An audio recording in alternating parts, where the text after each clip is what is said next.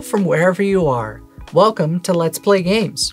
I'm John McFarland, Adult Services Librarian for National Public Libraries, and I hope you'll join me in learning or rediscovering some of the more common and uncommon games out there.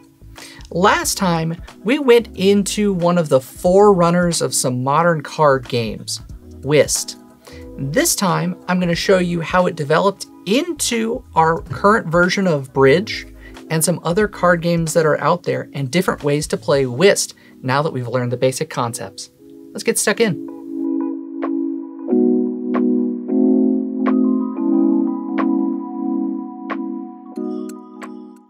So last time we discussed how to play Whist as a general concept with 4 players. But just because you don't have 4 players doesn't mean you still can't play. There's a way to do simply 2-player Whist. Let me show you how. So take your card deck like you did before, and always make sure you shuffle. I'm going to emphasize that every single time from here until whenever the series ends. What you do is you deal 13 cards per side. So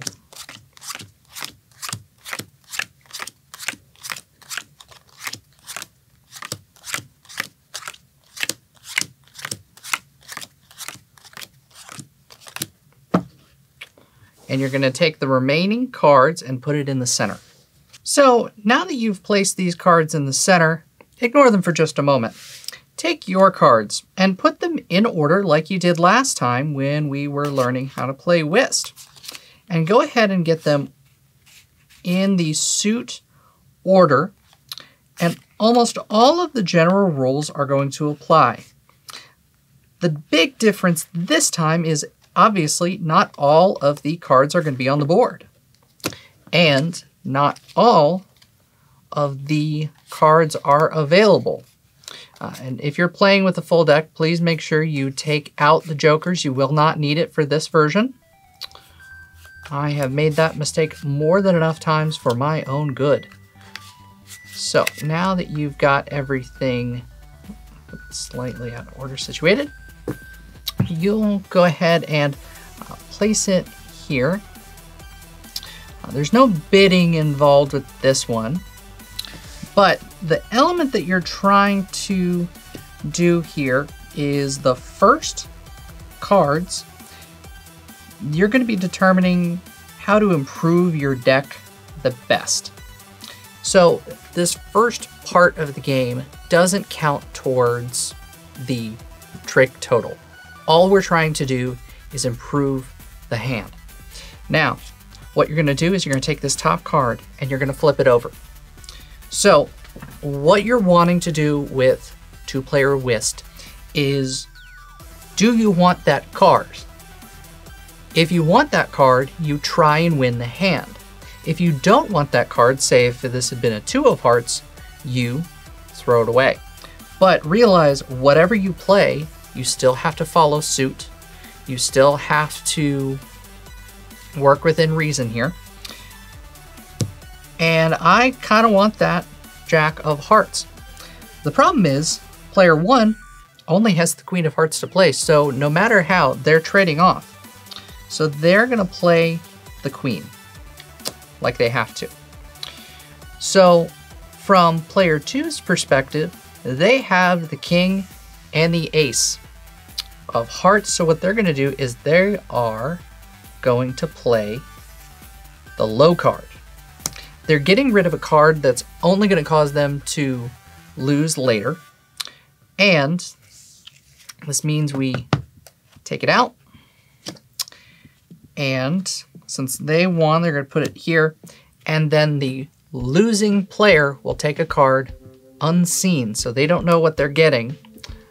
So a mild improvement, a 9 of Hearts. So there's some element of chance where you could get a card that you want, lose and get a better card, or you might not get a card you want and get an even better card with the blind draw. So you're going to flip it again, and the same rule is going to apply. You're going to want to play Spade. That's a good card to have. So what are you going to do if you want that? Try and guarantee yourself a position. We'll do this King right here. Basically, we're going to trade off with the potential that they know they're not going to have the ace or the king to play, but they'll have a jack for later. But that means that it's going to throw away the 4 here. Why? Sometimes you may want to intentionally lose if we've got an upcoming bad card. So we're going to dispose of this. Player 1 is going to get that ace, and we'll just nestle it in right there. And then the blind card is 7. So not great, not terrible, kind of a middle of the road hand. We're going to flip it again, and we're going to go ahead and do this process over until we get to the end of here. Then the real game begins.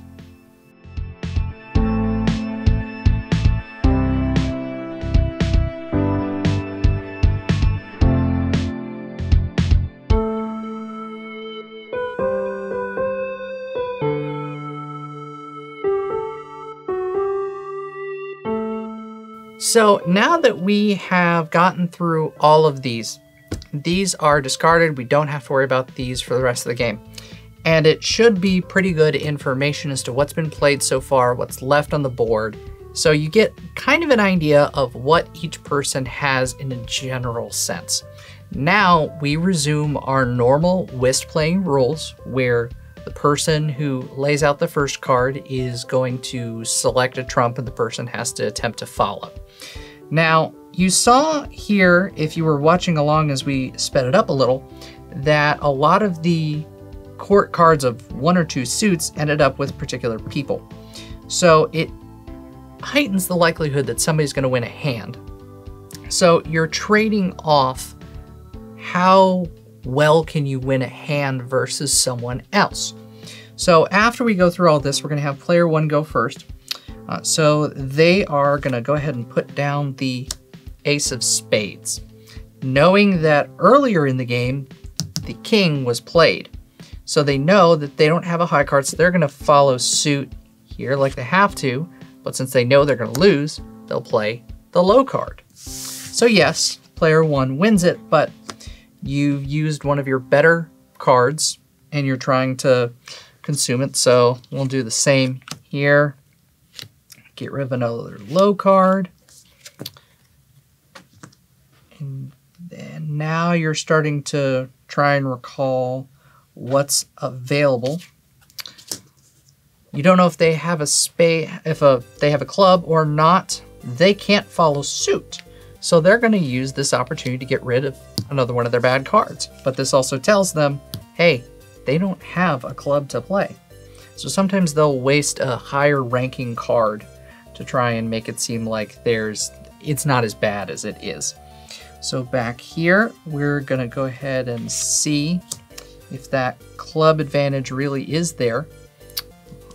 And we're going to find out fairly quickly that yes, it is. So then we're going to play this heart. They can't follow suit, so they're going to get rid of this 7 here. So at least there's a little bit of options here. What's left? We're going to play this. They have to follow suit, so player 1's going to win that one, followed by queen. They're going to win that one as well. Now we're starting to run out of options. They can't follow suit, so they are going to play this because they have enough clubs left that they don't want to get rid of the high card here.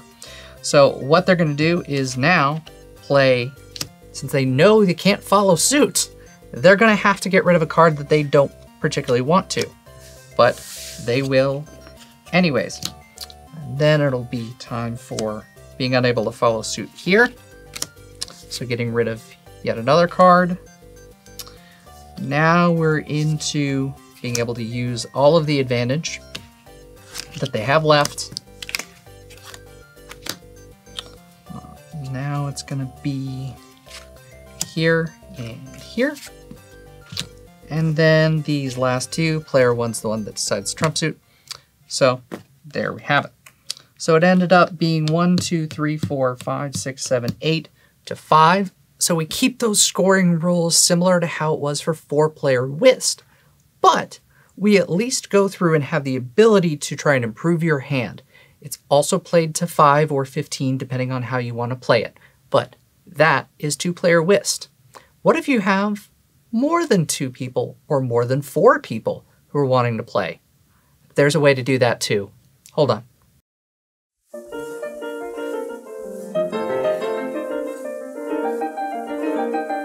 Last time, I talked about the development of the game in Europe, specifically in England, and it did spread fairly consistently all around the continent. But there's one place we haven't talked about yet, the United States. Whist took off among the gentlemanly social classes, and we specifically have a quote from our first Postmaster General. Ebenezer Hazard was staying in Williamsburg, Virginia around the 1740s, and he denoted that more often than not, colonists were much addicted to gambling, drinking, swearing, horse racing, fighting, and most kinds of dissipation. But the game that he thought was the most dangerous was whist. Even our first president was not immune to this addiction. We actually note in 1748, he put in his log that he lost 2 shillings and 3 pence to his sister-in-law playing whist. We've now got 2-player and 4-player whist already as a concept. So let's make a party game out of it for 7 players. There's an easy way to do this. It's called knockout whist. What you're gonna do is the same principle applies. You're choosing a trump suit, highest trump. So we're gonna go ahead and make enough for 7, and we're gonna deal as many cards as there are players. So 1, 2, 3, 4, 5, 6, and 7.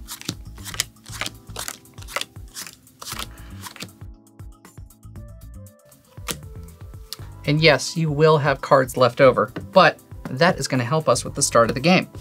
Now, what we're going to have happen is you can hold it much like you would hold a hand of cards if you were playing any other card game. And what you're going to have is, at this point, the spades is going to be your trump suit for this hand. Well, someone can't play in spade trumps, so they're gonna have to figure out what to do.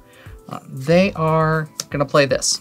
So we'll go ahead and go around. They have 1 to play, the jack, so they've got to go ahead and play it. This person has the queen. Let's see, this person has the ace of spades. Now, what you're wanting to do here is win at least once. That's all that matters here, is that you win once. Anyone who doesn't win at least 1 is out. This person sadly has to use their king of spades. So this is collected and given to what we'll call 1, 2, 3, player 4 over here. And now what you're going to do is this person who has their remaining hand, notice there are 6 cards left, they get to pick the suit. So they're gonna say, you know what? We're gonna do clubs and place it down.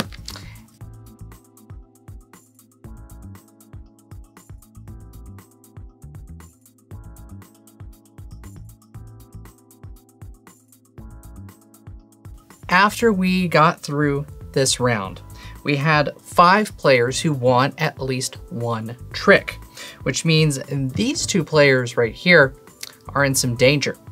What I'm gonna do is I'm going to reshuffle the deck and we're gonna deal again, but these 2 are gonna have some special considerations, but they're not eliminated just yet. Like I said, we're gonna deal again, and here are gonna have some special considerations. So now we have everybody has been dealt 1 card. These 2 are what are called dead dogs. And they get one card. They can play the one card at any time, but they have to win with it, otherwise they're out. It's not a guarantee, but it's a chance. Everyone else is dealt with like normal, so. We're gonna do the same thing that we did last time. Notice there are more cards here, which means there's fewer left. So we've got ourselves spades as suit. They can't follow, so they're just gonna go ahead and get rid of that. So they've got 3. We're gonna keep them face up. So it would be on suit, but they have to wait and see what is gonna be played here. And they're playing the king, knowing full well that they may have an ace here, which unfortunately this player does.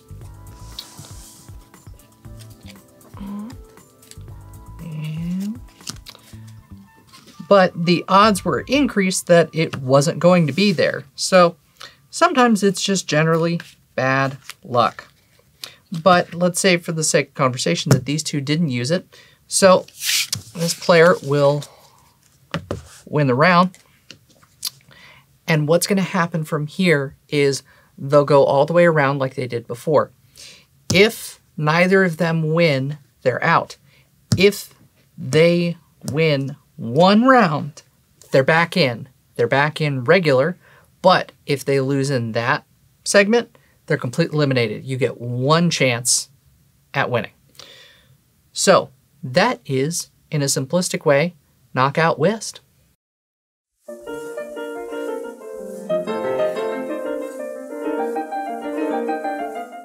Now, I've talked about the development so far of whist as a gentleman's game.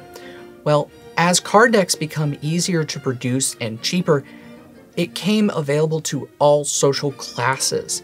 But you did see the gentlemanly and nobility class change to baccarat and other major gambling style games, which you actually saw a major royal baccarat scandal in the 19th century. But there was a resurgence in the late 19th, early 20th century of whist, cementing its place as England's national card game. Now that we've covered the basics of what a trick-taking game is, you can make your own anytime you like. If you have an idea for how a trick-taking game could work, you're more than welcome to, as long as you abide by some general rules, any trick-taking game can work. So, a couple things to decide. Are there teams? Is everyone on their own? Remember, in 4-player whist, we had partnerships. Maybe for some reason you want it to be where the cards are all played at the same time. Or you could have it where player 1 and player 3 are playing against each other, and 2 and 4 are playing against each other in their own version of knockout.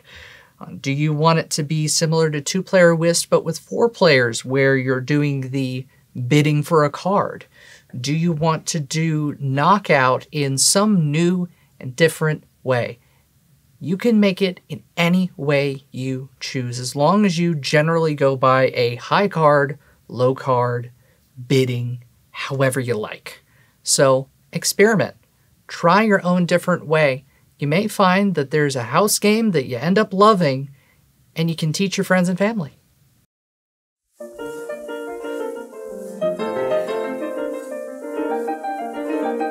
If this game has developed over the centuries as a popular game, why is it not as commonly played?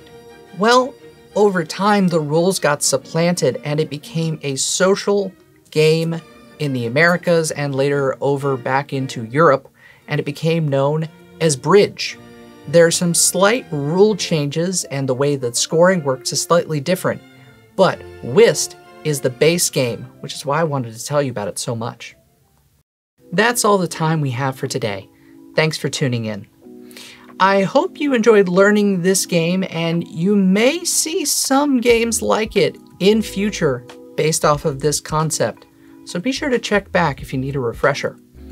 Also, be sure to check out the other great NPL Universe programming that we have on the library website and on our YouTube page. Also, let us know in the comments what game you might want to see next. You may see it before you think. I'll see you next time.